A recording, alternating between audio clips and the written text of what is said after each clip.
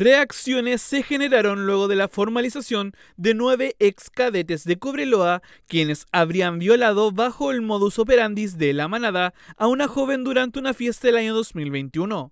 Pese a lo anterior, la diputada Yovana Ahumada apuntó a las posibles responsabilidades de los dirigentes de Cobreloa, señalando que deben ser citados por el Ministerio Público. Estoy de acuerdo con que todos los ex cadetes de Cobreloa hayan quedado en prisión preventiva hasta que la justicia esclarezca su grado de participación por el delito de violación grupal en contra de una joven. Pero me pregunto, ¿qué pasa con los dirigentes del club? Me refiero a las personas que, teniendo antecedentes de este delito, no concurrieron oportunamente a la justicia. ¿Acaso eso no los hace cómplices?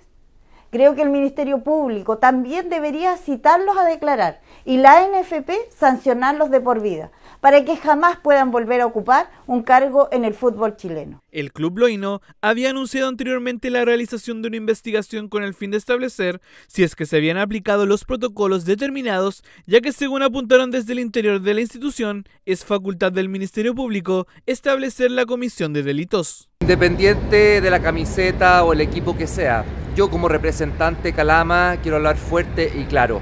Si estas personas cometieron esa violación atroz a esa mujer, tienen que ser enjuiciados y la justicia debe actuar. Estas personas deberían estar presas si es que cometieron ese ilícito. Aquí hay una mujer víctima de un delito brutal que necesita justicia luego de más de 3 años de su denuncia. Cobreloa ha tenido una actitud sumamente negligente y poco humana en este caso. Contaron con antecedentes tempranamente y demoraron años en actuar. Hemos visto más preocupación por la imagen del club y sus jugadores que empatía y colaboración con la víctima, y esto es impresentable. Yo esperaría que la justicia resolviera pronto las responsabilidades en el caso, incluso si existieron o no omisiones o encubrimientos. Es oportuno establecer que 2 de los 9 detenidos se encontraban en un entrenamiento del primer equipo de Cobreloa al momento de la detención.